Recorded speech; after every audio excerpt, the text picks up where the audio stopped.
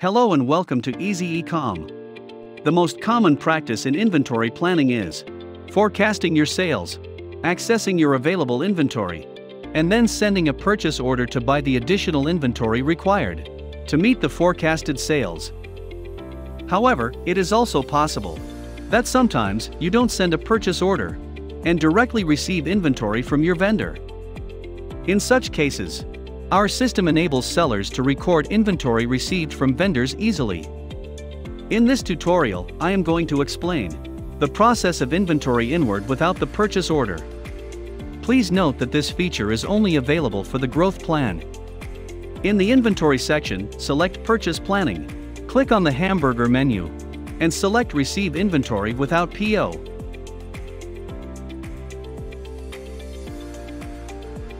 Click on Save Template and download the Excel file. Enter all the details and then save the file.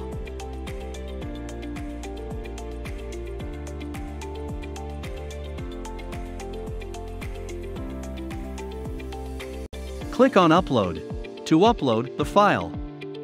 Please note that it is mandatory to mention the shelf name for respective SKUs in the file.